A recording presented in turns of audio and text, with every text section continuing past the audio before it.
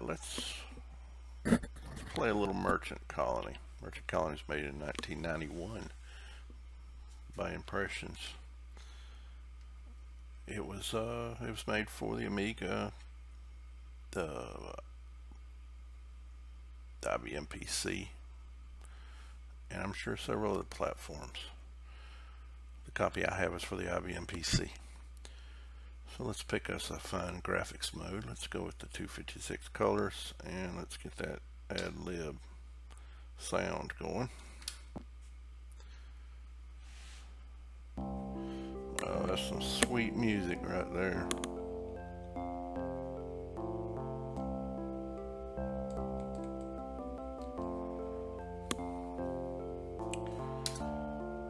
Alright, let's pick a... Let's go with average difficulty. Let's play for 100 years. Alright, here we are in our office. The game takes place in basically 3 places. You've got your office, you've got the world map, and then you can zoom into these individual areas of the map that you can navigate by holding down the right mouse button and then dragging or using the arrow keys to move the arrow around in the world map view. There we go. We can move the arrows around in the world map view and then use the space bar, the enter key, to zoom in. It's easier to use the mouse. You can also, when you're hovered over something, hit the space bar rather than clicking. It works with ports and ships too. Alright. Which is handy because there's a little bit of jittery lag due to the age of the game and the speed of the modern mouse. So when you go to click, sometimes you jerk. So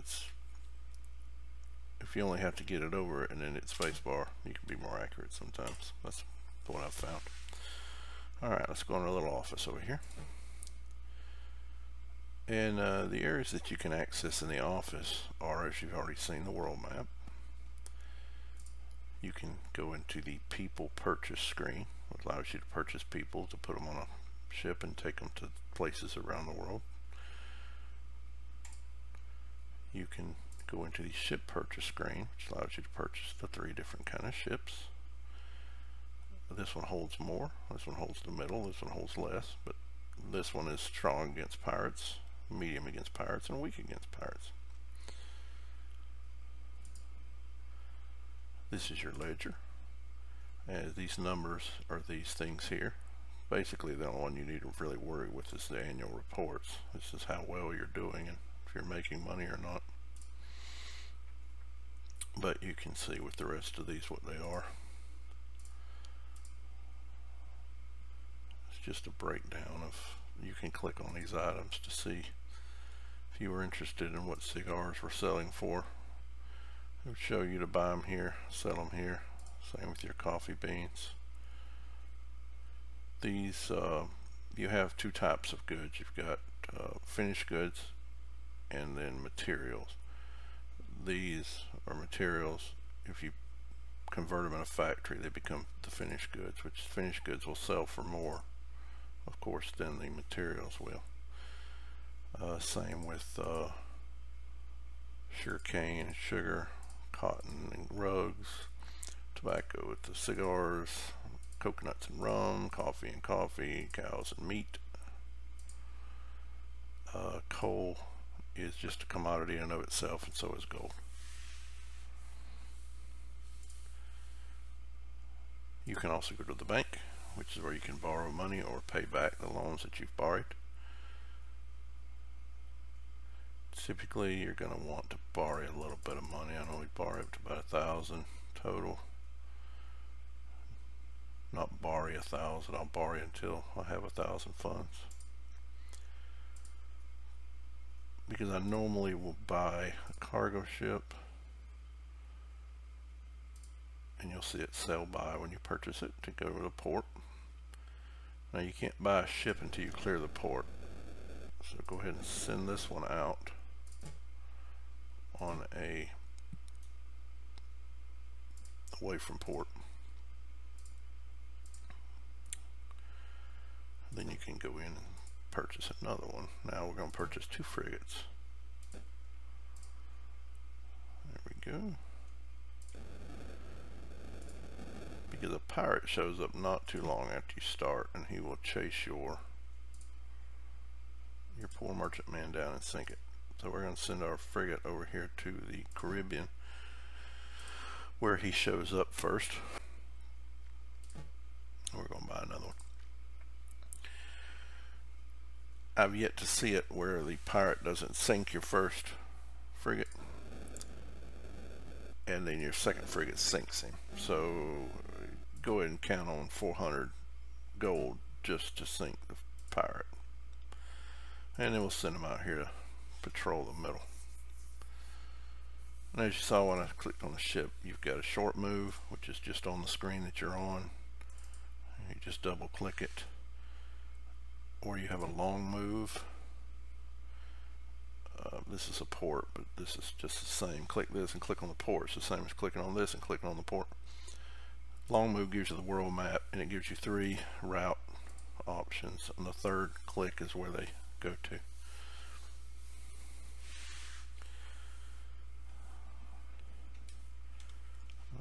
Alrighty.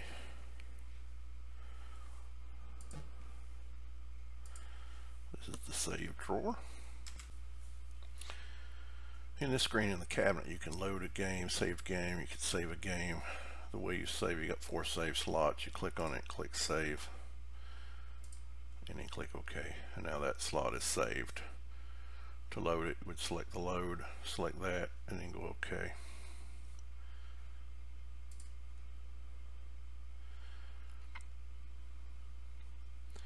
The last thing in here that you can access is this, and it'll show you world events as they update. If you come in here initially before you sell the world like I have, it'll just be a blank white screen and you'll think something's broke. It's not. It just doesn't show anything until some events happen.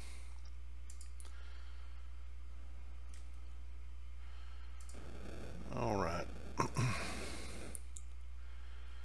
Now, as you can see, your ships are moving insanely slow. You would go completely bonkers trying to play this game.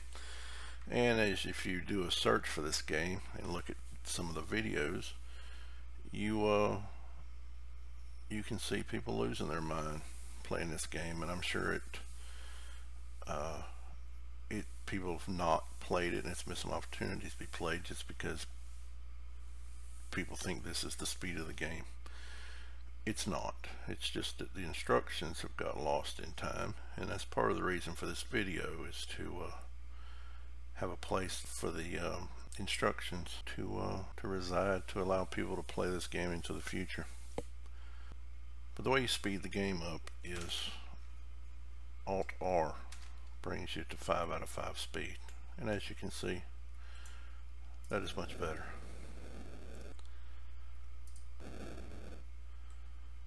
Now you can also hit Alt-S to take you back to speed 1, and you can hit Alt and then tap S to cycle through all the different speeds. It's not advisable to leave it on 5 because things will happen rapidly and the months will pass rapidly. If your ships are sitting in port and you've got it running at 5 speed, you're wasting time. So my advice is to run it at 5, and there's our pirate in the Caribbean, until you get to port, and then slow it down to 1 or 2. Give yourself time to think about what you're doing without time passing.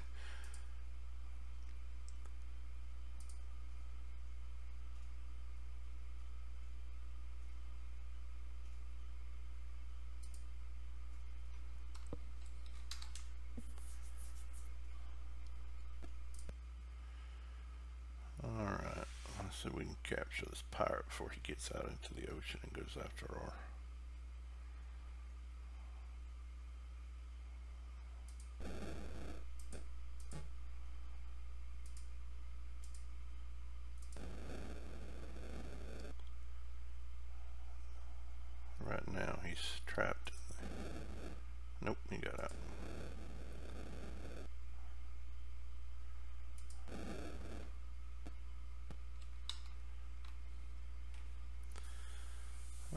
let's reduce the speed here. That way we have a better chance to actually confront him.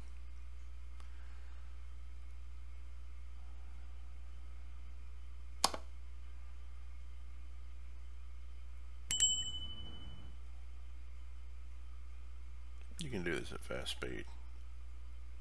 It just happens faster.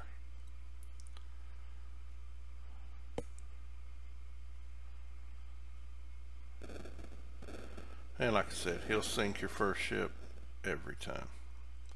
And then your second ship will sink his pirate ship. It seems to be a 2-to-1 ratio.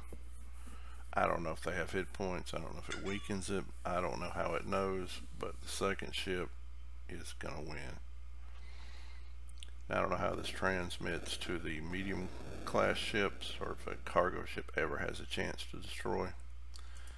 But in about 6 games since I reinstalled this, it's always been the same. First frigate sinks, second frigate sinks him. Now I don't know if this frigate's now damaged and it's going to sink easier next time, or if the next pirate's just going to take 2. We'll see. So for that reason, I always try to keep 2 frigates out and about. That's the other reason you just don't want time to fly, because I believe that has to do with how often pirates spawn and how often the other countries in the world will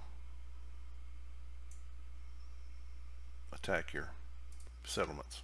As you see, there's Dutch and there's French and Spain, and there's all these settlements. Each one has their own little army, soldiers in their castles. And they'll send their soldiers out to attack your settlements, and so you have to have castles and soldiers to defend your settlements. But that's later on during the colonizing. You don't have to worry about it initially. But that gets us into the world map. As you can see, there's towns which are established. They have a port. They have their prices. This is the price that you can buy from them at. This is the price you can sell from them at. Then you have unsettled areas. So let's go to the Americas. Here we have a French colony in Canada, and then to the south we have a unsettled area about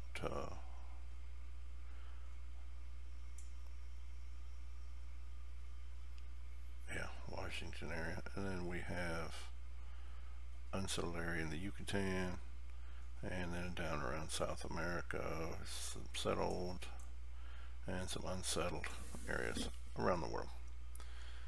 The other side of the United States, you've got an unsettled area in Canada, and then you've got San Francisco, which is settled on the American coast, which is of course strange because the East Coast is not settled, but somehow the West Coast is, and it belongs to the French. I don't remember that in history, but that's what you have here. Alright, let's send out the ship here. We're still moving slow, so let's speed that up. What we're doing, we're sending our cargo ship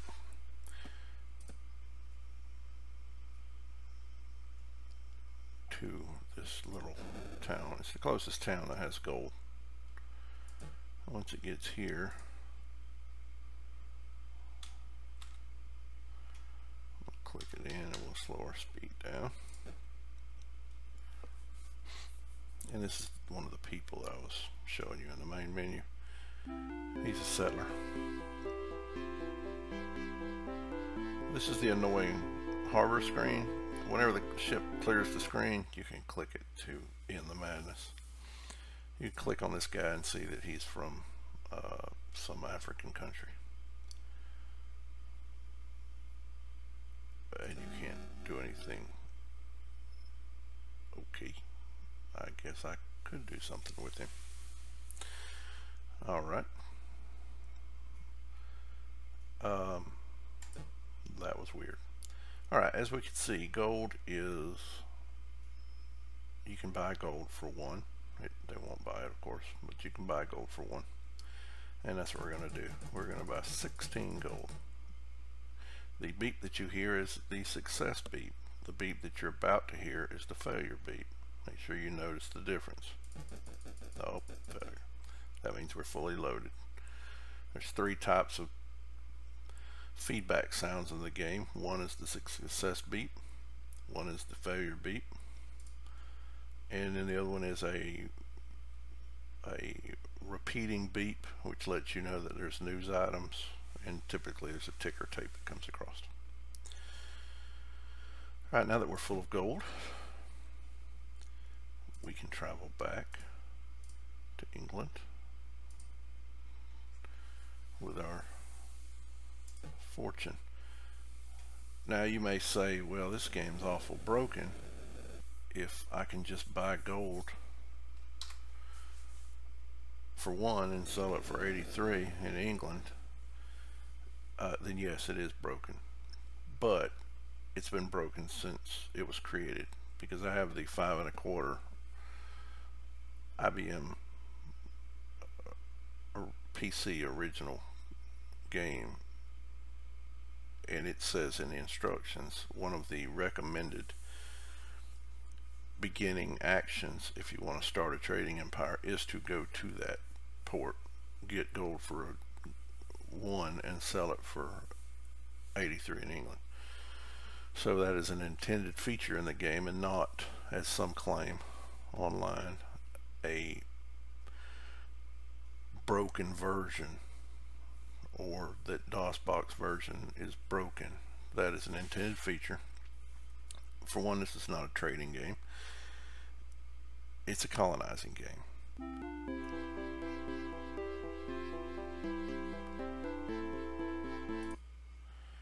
It's a colonizing and wealth building game.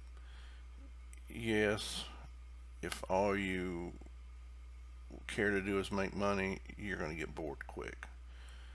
The joy of this game is setting goals for yourself and then trying to accomplish those goals. I only use the trade for gold once or twice, or if I start getting close to bankruptcy. I use it for that. Rather than that, I try to maintain whatever my goals are, whether it's to colonize certain places, whether it's to defeat certain countries in battle until all their assets are destroyed. It could be to establish a chain of production for every single resource in the game and ship it all back to England before I consider it a success. You basically have to set your own end goal, or you'll get bored quick, because it's not a trading game. And if you played it even without the gold, you know, the gold, whatever you want to call it, hack, it would still be a very boring trading game. Trying to find prices in the world, you'd make such small profits that and if you colonized places and then simply used that income, it would be very difficult. I would believe very boring. Now, there are places where you can establish your own gold mine, and then you can get gold, but ultimately, even though it's a shorter run between here and here, the cost of miners and the facilities to process the gold, gold doesn't need processed, but the cost of the workers and the facilities is more than the cost of the distance from here to here. So but I typically won't trade gold from here until after I get my initial cushion, until I establish a gold mine in here, and I believe there's another place somewhere that you can get gold, and then I'll use that later on to maximize my wealth and build my armies to conquer whatever nation I want to conquer at the time.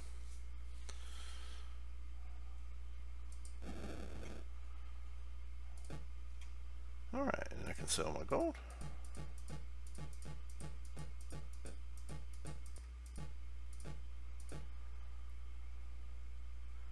And then we'll send that ship back one more time just to make sure we've got plenty of gold. As I believe I've said, when you click the world travel action, you've got on a local action you click once and then you can move. On a global action you have to click 3 times. So if you want to go to one spot, just triple click that spot, or you can make a route and then they'll travel that route.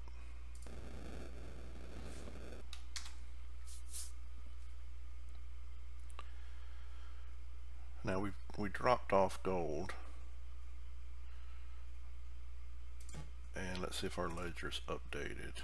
It takes it, I think, the end of the year until it updates. Yes, we're still at a loss, so it hasn't shown our trade.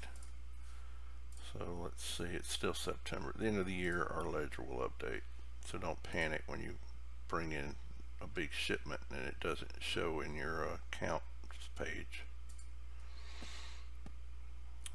Alright, here we go. You'll see this number update first and then you can go in. Well, that was incorrect. Let's just wait till December. Alright, our ship is sitting here waiting.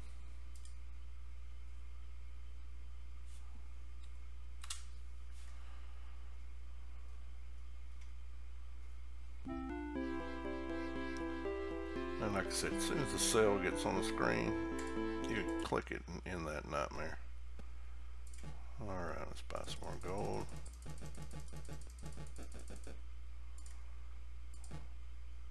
Let's send it back.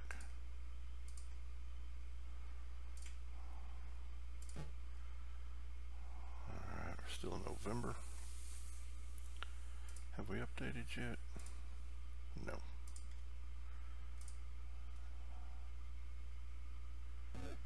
But it does show your funds here. So this is our actual funds. It just won't update your balance page to the end of the year, but you'll see the funds in your available funds. So we can go ahead and pay off our bank loan. And that puts no outstanding debt as far as the bank goes. And then let's wait till the end of the year. All right, now we should be able to check our accounts. Here we go. And now it shows our sales from last year, ship wages we've paid out to everybody, our ship costs, buildings, purchases, overheads, your interest, assets.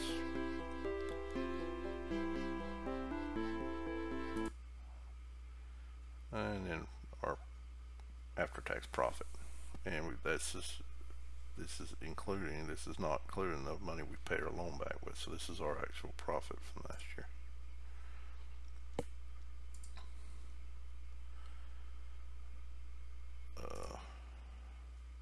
Our ship's in port, so let's go sell some more gold.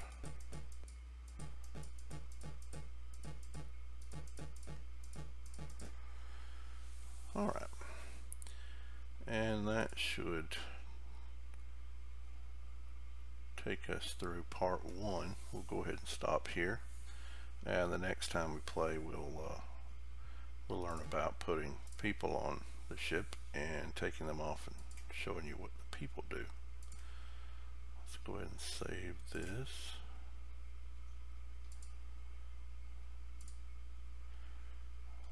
Alright, we'll see you next time.